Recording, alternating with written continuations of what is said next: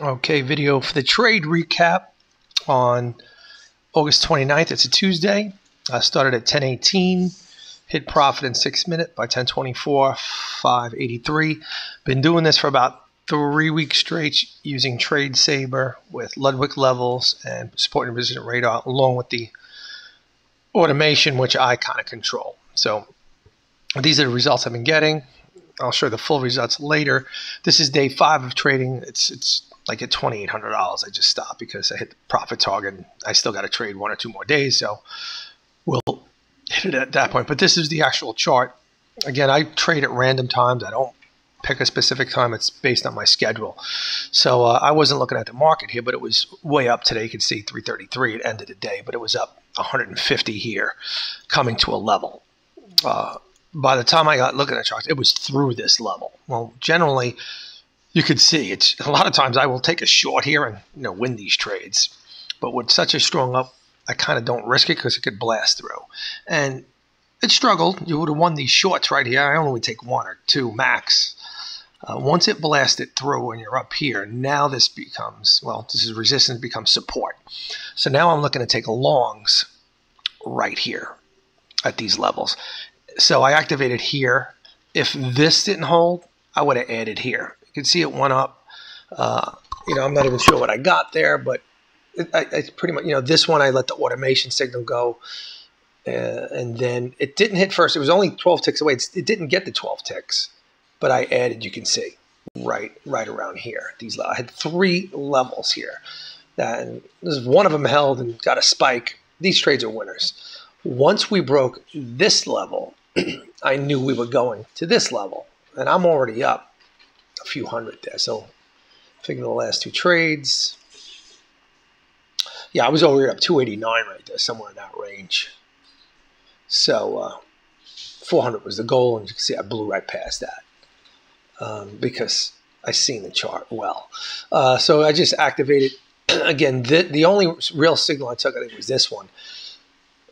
And then I added here. That was a quick add right here, add 1. This one I just hit quick long and boom, paid pretty quickly. Same exact thing here. I kind of entered quick long before this bar even turned green. So knowing that if it didn't work out, I could add in here and we were going to win these trades.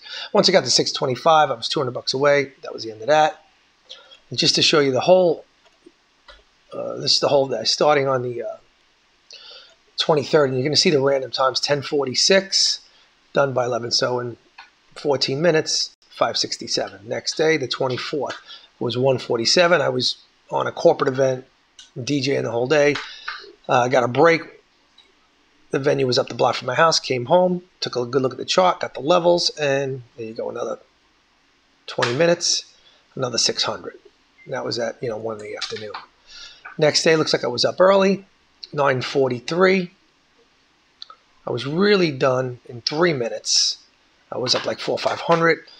Saw an easy setup right at 9:54, and the 25th was done. Again within 11 minutes. I stopped trading for like 5-6 minutes, but then I saw a gimme and took the trade, another 600. So that's 1,800 in 3 days. Weekend hits. Monday rolls around. I was going on vacation, so I actually traded pre-market, which I never do. But you can see the levels work no matter what. This is 9:24 before the market opened. There were some gimme trades, took those. Really had my profit before the market. Now, this got a little crazy because the market opened. Probably shouldn't have traded it.